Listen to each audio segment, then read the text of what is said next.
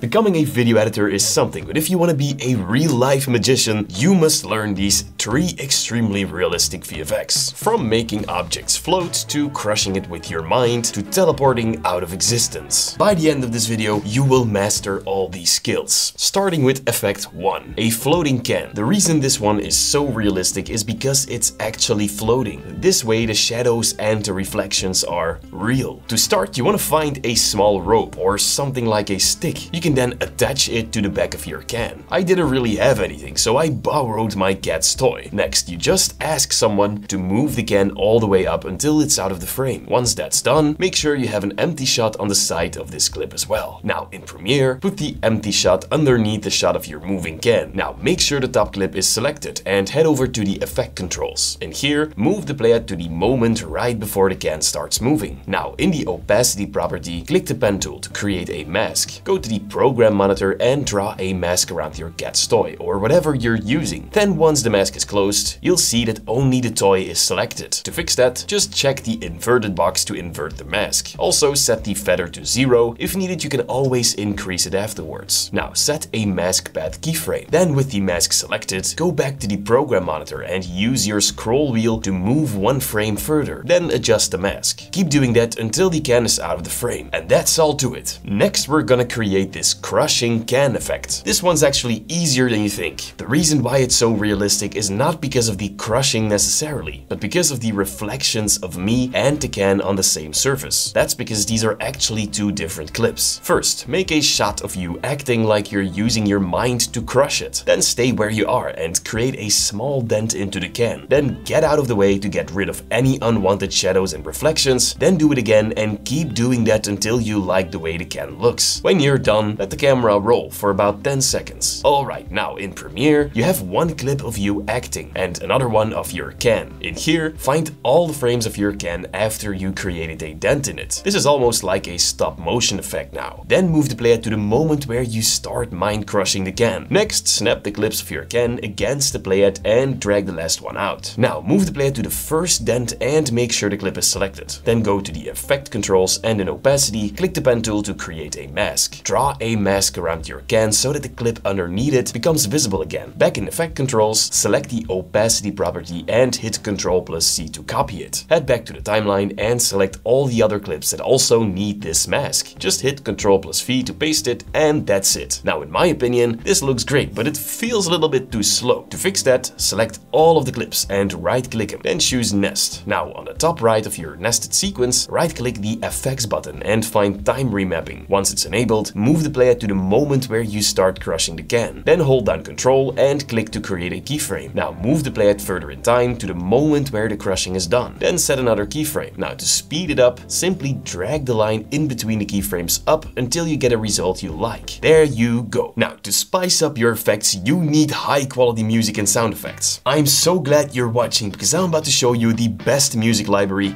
you can find today. That is Audio. Thank you so much for sponsoring this video. The music and sound effects library is created specifically for creators like us. You can just browse the music however you want, but they have some amazing tools to enhance your browsing experience. Let's say I found a song I like. I want to find some similar songs to this one. Well, you can just click the lightning bolt and boom, an entire list with similar songs will appear. I am a huge fan of the AI-powered playlists. Audio will literally create a playlist based on your favorite songs. This saves me so much time, it's unbelievable. Besides music, you can find an endless amount of high quality sound effects that will blow your mind. Now, Audio actually gave me a code for you guys, which is Premiere Basics, and that will allow you to get 70% off the Audio Pro plan, which is insane. You should really take advantage of this deal right now in the description down below. Effect number 3, doing a teleport jump. What makes this effect looks real is the plant moving because of the wind or energy that occurs when you're jumping. First, film yourself jumping into a ball. Make sure you're completely in frame. Then leave the camera recording for about 10 seconds to create an empty. Then with the camera still rolling, tap the plant to fake the movement. Now in Premiere, you have 2 clips. One of you jumping and one of the empty with the plant. Drag the empty clip underneath your jumping video like this. Now on top of the clip, move the playhead to the moment where you're in the air, then set a cut. Now with these short clips selected, go to the effect controls and make sure the playhead is set on the first frame of your video. Then in opacity, click the pen tool to create a mask. In the program monitor, draw a mask around yourself. This doesn't have to be extremely precise. Then back in effect controls, set a mask pad keyframe. In the program monitor, use your scroll wheel to move one frame further in time and adjust the mask. Do this until you're at the end of the clip. It should be around 5 frames long or something. When you're done, increase the mask feather to blend yourself with the background. Alright, now in the timeline, right-click your clip and choose Nest. We're doing that because otherwise the mask we created will interfere with the effects that we're about to apply. Head over to the effects library and find the transform effect. Once you found it, drag it on your nested sequence. Also look for the twirl effect and also drag it on your nested sequence. Now with your clip selected, head to the effect controls and make sure the playhead is on the first frame of your clip. Click on the anchor point and in the program monitor, drag the anchor point to the middle of your body. Then use the position property to line it back up so that you're back in the original position. We're doing this because now we can animate the scale from the middle of your body. So set a scale keyframe and move the playhead to the last frame of your video. Then set the scale to 0.1. But why? Because if you put it to 0, Premiere will introduce an annoying bug that they still haven't fixed. Now expand the velocity curves of your clip and draw the lever of the first keyframe to ease the animation out. Now of course, don't forget to increase the shutter angle for motion blur. Alright, this looks cool already, but next we're gonna distort the video by twirling it. Head over to the twirl effect and set a angle keyframe. Then move the playhead to the end of the clip and set the angle to 80 degrees. Adjust the twirl radius to your desire. For me, 21 works perfectly. Also adjust the twirl center to your liking. It's completely up to you.